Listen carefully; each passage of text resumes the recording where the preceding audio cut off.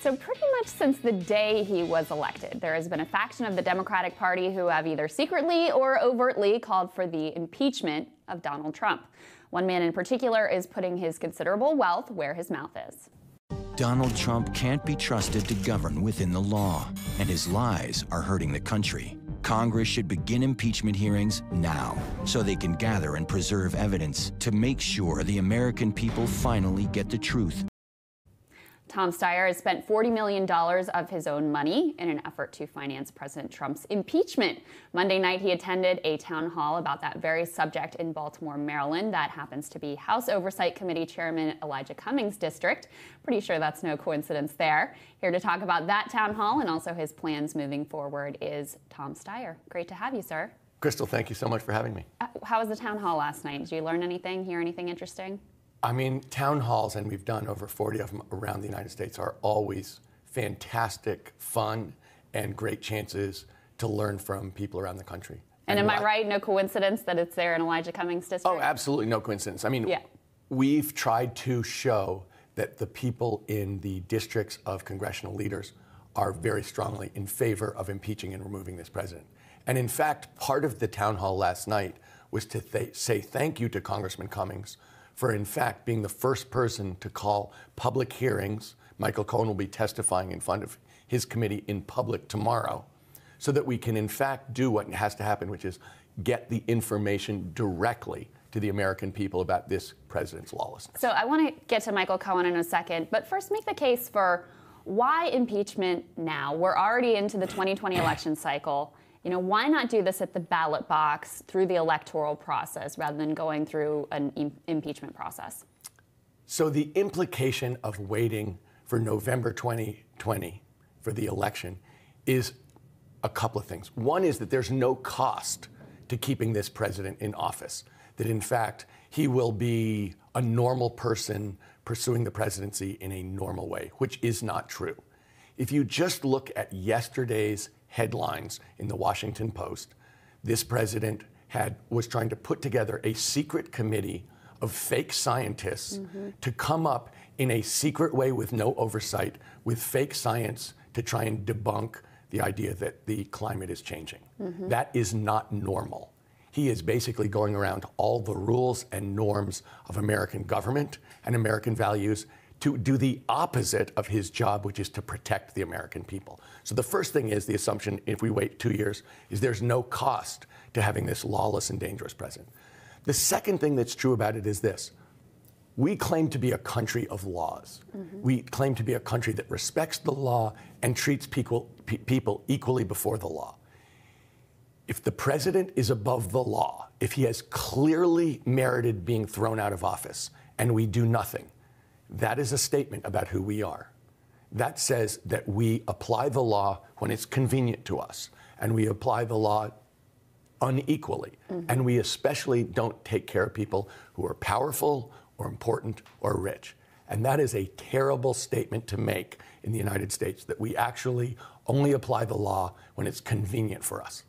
So I agree with basically all of that. However, I think the flip side is the idea that there's no cost to impeachment, when unfortunately you have a sizable minority in the country who think that this president has been framed from day one, that the deep state's been trying to take him out, and they will view any impeachment process as illegitimate.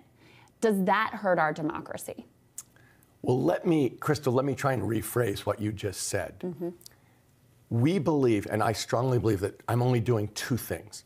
I'm telling the truth, and I'm trying to stand up this movement that we're trying to organize. It's really not me. It's the 7.5 million people who've signed Need to Impeach, are trying to tell the truth and stand up for the Constitution and the safety of the American people. So what you're asking me, in effect, is if a group of people don't want to tell the truth and don't want to stand up for the safety of the American people and the Constitution, that we shouldn't do it, that they, in effect, have a veto on the truth and have a veto on doing the right thing. And we can't let that happen, because in American history, when we've made great steps forward, if you think about the civil rights movement, there were a group of people who violently opposed the civil rights movement. And I do mean violently. Yes. But in fact, the people in that movement persisted and moved forward because it was important and they were telling the truth, and it was actually a gigantic service to the whole United States. And that's the point. You can't let people dissuade you from doing what's right because they want to do something else. So tell me about your plans. How do you plan to move forward? We know you've spent money in Nadler and Neal and Cummings districts, pushing them on impeachment. You ran ads in 2018 as well. What's next in terms of who's going to be targeted? Well, yeah, our basic goal is a grassroots goal, which is to push the power back to the American people. That's why we're doing a petition, an impeachment petition, asking people to sign up so that it's their voice that counts.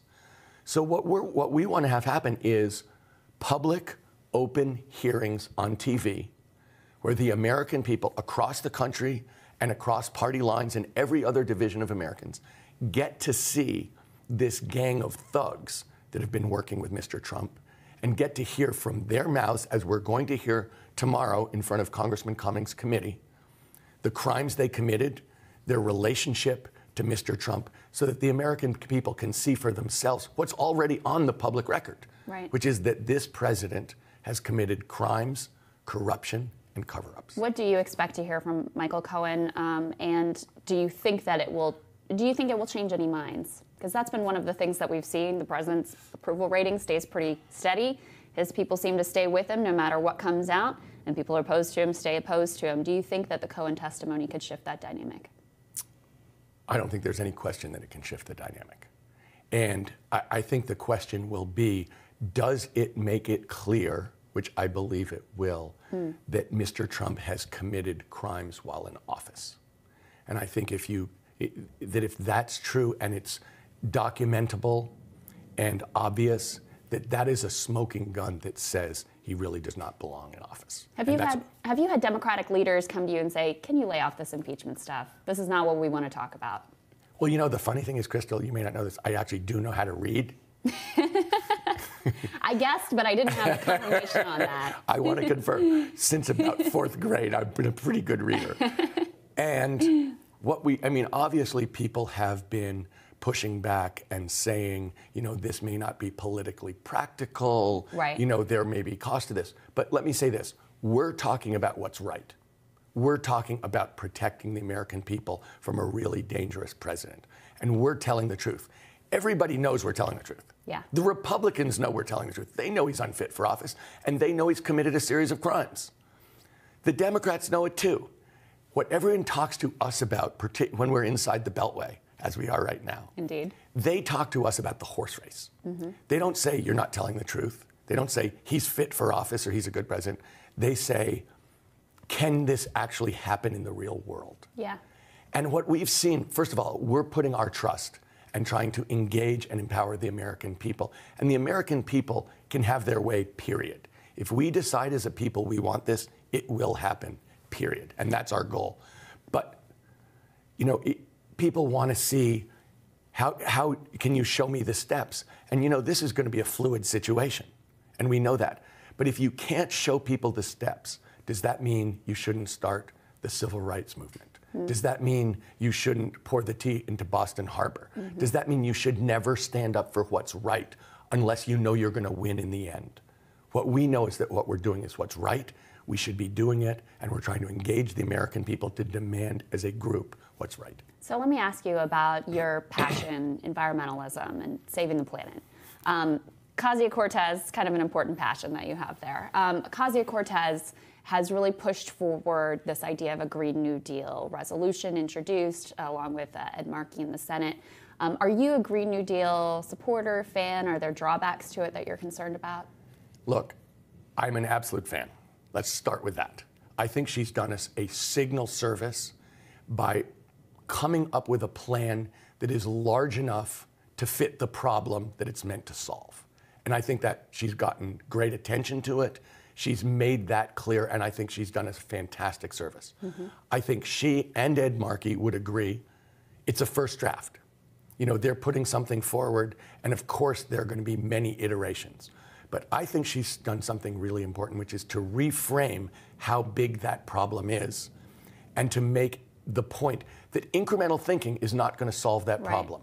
That in fact, I think there's a tendency in politics to say, you say 0, I say 100, so it must be 50. Right.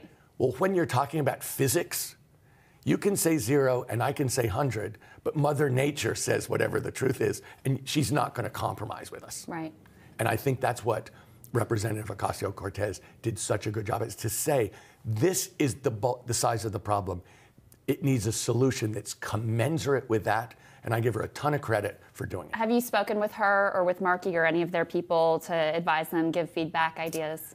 Yeah, I did talk to her, and I think, look, in all of this, if you look at how big that problem is, it's going to take a gigantic solution. But I think the other thing that's really true about it is... Were there any critiques or any specific parts you said? Look, in all parts, I've been thinking about this for over a decade. Right, we've been working on this. We've done studies, all of the questions about how to do it, the technology, the science, the politics, how to tailor it so that it's particularly helpful for the people who've been harmed by pollution in our society.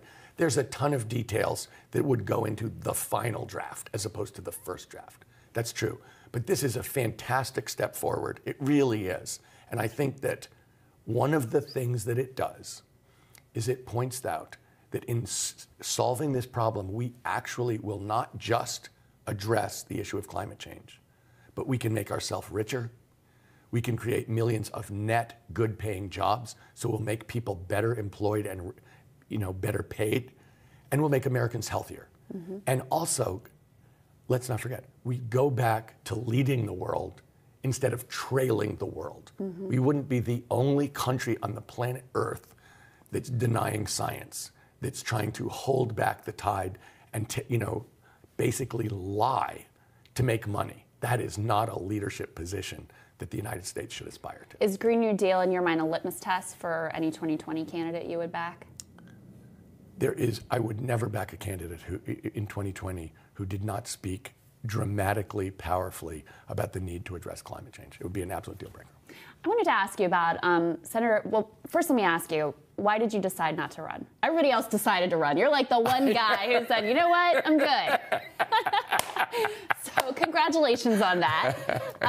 What made you decide, to keep persisting with what you're doing? Look, I thought that it wasn't that I decided not to run, it's that I decided to do this. Yeah. Look, I think the crisis in America is Donald Trump. I think the emergency in America is Donald Trump. And I think that if we can address this as a people, in fact, if we can bridge the partisan divide to decide that we shouldn't have a lawless president who puts himself above the country and above the law, mm-hmm. that is a gigantic step forward towards addressing all of our other problems. Yeah. Because let's face it, we need a positive vision again of what we're trying to accomplish in this country. And in order to do that, we have to come together. Yeah. In order to come together, here's a very simple thing. Do we believe in the law? Do we believe that someone who breaks the law and puts himself above the American people and doesn't protect us should be thrown out of office? Because we're going to replace him with a Republican. So if we can do that, then we're a people who do the right thing under the gun. We accomplish things, and we can then do more of it. That's interesting. Now, I'm sure you have spoken with a number of the 2020 contenders, and I assume you're on the fence still as to whether you're even going to get behind one particular individual. But I wanted to get your thoughts on Elizabeth Warren just came out in a letter to her supporters and said, I'm not doing call time to donors. I'm not giving special access to donors. I'm not doing fundraising events for donors. She's really sort of drawing a line in the sand about money in politics. Now, you're obviously someone who has given generously in the political system and tried to do the right thing and stand up for your values. Do you think that that's a smart move? Do you think it's the right thing that Elizabeth Warren is doing there? Look, I think there's no question that money has corrupted politics. And I think there's no question that corporate money in particular has corrupted politics. We've tried really hard in the way that we are organized, and I personally am organized, to accept the system the way it is, and then to be really positive about it. So, I try and be transparent about everything I do. Here I am talking to you about what we're doing and why. I try and make sure that nothing I do could ever help me financially. So I don't own any clean energy stocks personally, because I would never want people to think that I'm advocating for the Green New Deal so that I could make money. Line your pockets, yeah. And we are a grassroots organization, so everything we do, like the need to impeach petition, is designed to push power down to the people, government of, by, and for the people. Having said that, we definitely need campaign finance reform. We definitely need to get rid of that Supreme Court decision, Citizens United, that allows corporations to participate fulsomely in the political campaigns.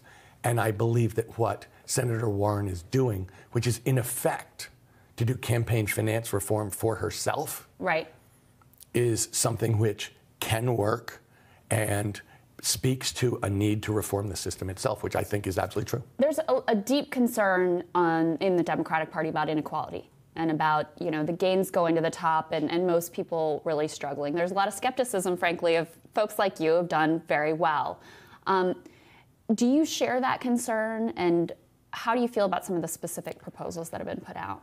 Look, I think there's no question that American inequality has exploded in the last 40 years, however you measure it. And I think that it's a threat to justice in our country, and I think it's a threat to our democracy itself. I mean, to me, the biggest political fact in America is that almost 8 out of 10 Americans, including me, think the democracy has been purchased by corporations, and that actually it is their will that gets followed through the political process. And I think that that is a critical thing. When I think about inequality, and we've thought about it really hard, first of all, I think that we have to push the living wage. People deserve a living wage. They deserve the right to be paid enough to live decently in our society if they're working full time. And I think that would involve a ton of policies that would support that. But let me give you an analogy, because there's an inherent question here about, do you believe in the private sector at all? Do you believe in success in the private sector, or does success in the private sector mean somehow that it's illegitimate? And I think about government and the private sector as having different functions in our society. So I think about the government, I'm going to put it in the context of a car.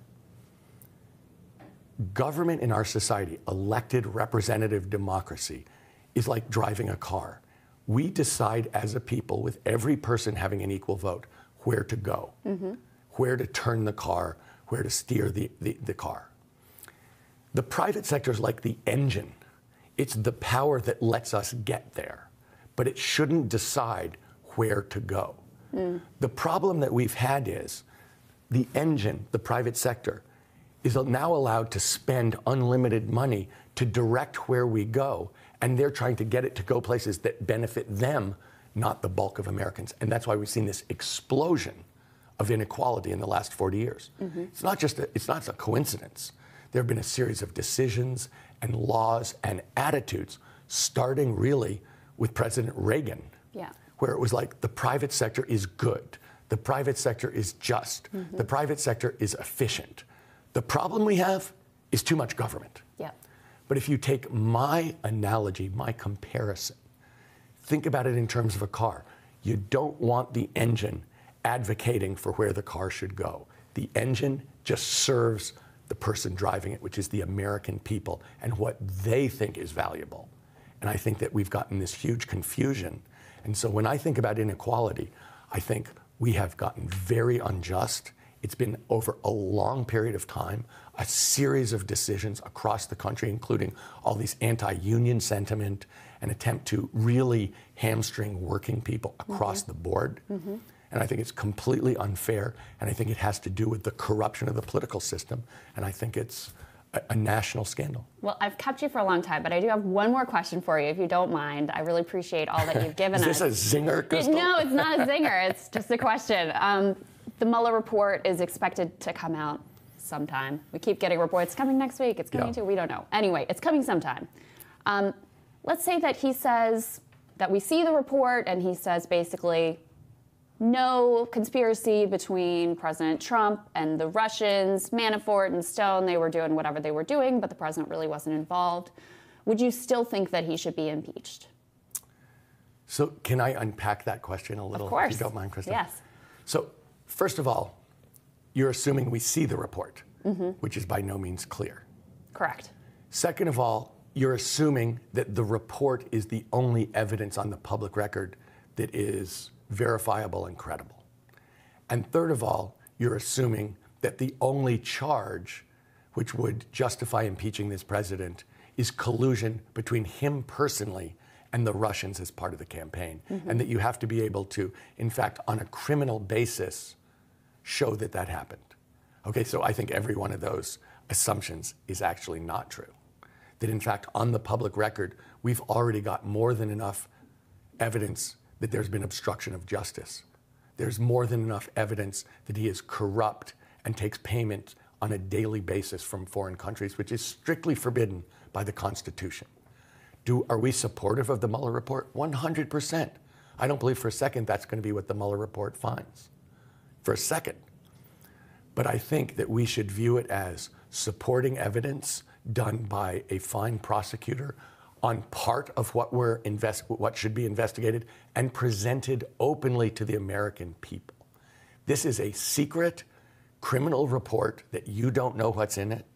I don't know what's in it, and neither do the 320 other million Americans who should have a right to know that, in fact, their president has already, and on the public record, committed crimes, been corrupt, and orchestrated cover-ups. And so when I hear people say, let's wait for the Mueller report, that to me has always been an excuse to do nothing and to ignore the fulsome evidence that's already on the public record that this is the most lawless president in American history. Tom Steyer, thank Krystal, you. Great chatting with you. Really appreciate it. Yeah. We're going to have more Rising after this.